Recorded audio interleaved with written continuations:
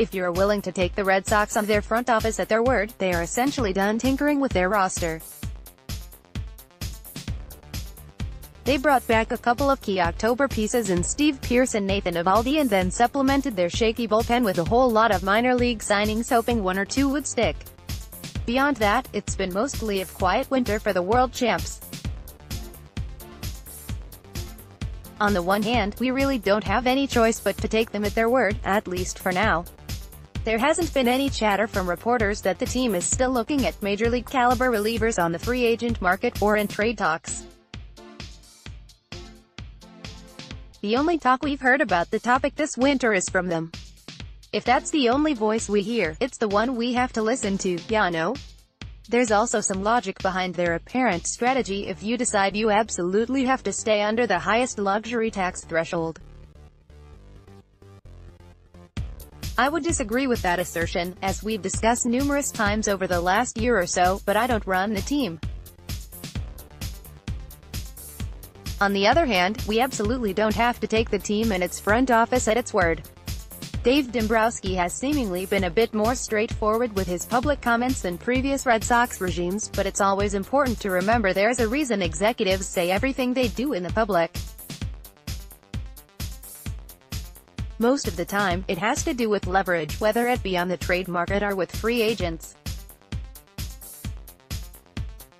Remember last year when everyone in the world knew the Red Sox needed another bat in the middle of their lineup, but Dombrowski said a million times he was comfortable with the hitters already on the roster? They, of course, still signed J.D. Martinez after all of that. Last year with the lineup and this year with the bullpen are not totally analogous, but it's good to keep that experience in mind right now.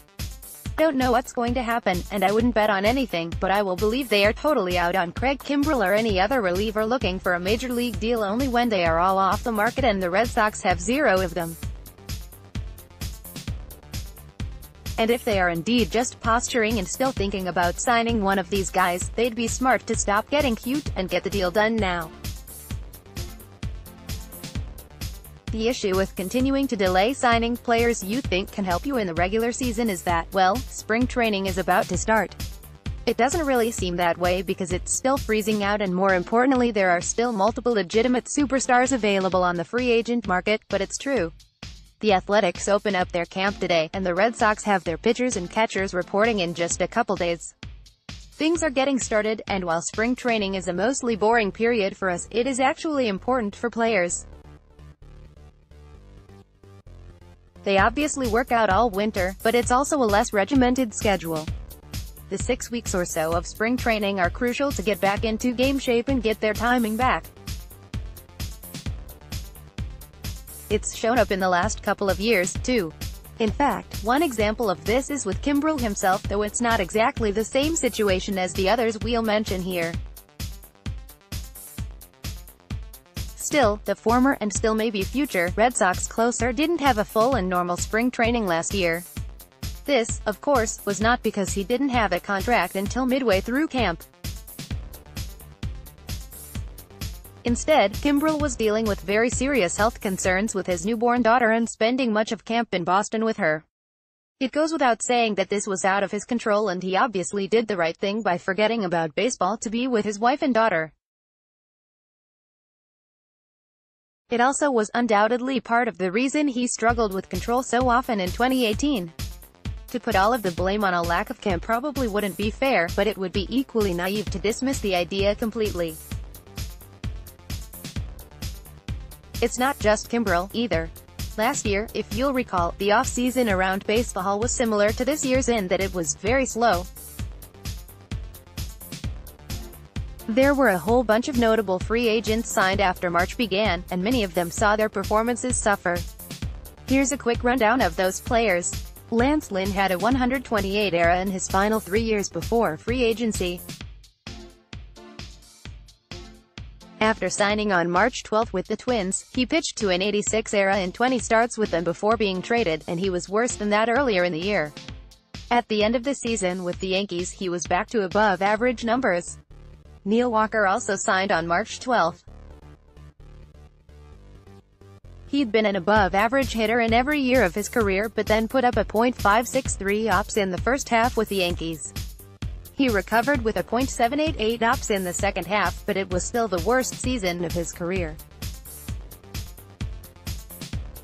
Carlos Gomez signed earlier on March 3, but he still had his worst season of his career by OPS since 2010. It's worth noting, though, that he was better in the first half than the second. Jake Arrieta is yet another free agent who signed on March 12, and he had his worst season since breaking out with the Cubs. He's another guy who played better in the first half than the second half. Alex Cobb didn't sign with the Orioles until March 21. Prior to 2018 he had struggled with injuries, but in years in which he pitched at least 50 innings he was always at least average and usually better. Last year he pitched to an 85 ERA and was straight up atrocious at the start of the year before settling in later on. Now, it's worth noting a few things here. For one, not every player who signs after camp starts struggles. Martinez signed with the Red Sox a few days after camp started last year and he was pretty decent. On top of that, this sample is of free agents who are by definition on the older end, so decline in performance isn't exactly unexpected regardless of when they sign. Not all of this is 100% because of late starts. That being said, it certainly plays a role and it would be silly to dismiss it entirely. These players certainly seemed to flame out, particularly early in seasons, at a higher rate than free agents who sign in a more timely manner. So, the Red Sox would be wise to decide here and now whether or not they're really done. Maybe they already have, like they've said, and I'm just yelling into the abyss. Wouldn't be the first time. Still, as long as Kimbrel, or Sergio Romo, or Bud Norris, or Adam Warren, or Tony Sipp is available, there will be some temptation. Signing Kimbrel in March wouldn't be a bad move, or at least it wouldn't be something I'd complain about. It would, however, be worse than signing him now. That goes for anyone they think can help the Major League roster. We have enough recent history to know players need full camps to perform at their best, and any free agent signing would be a play to win in 2019. Maximize that opportunity, sign another reliever, and do it in the next couple of days.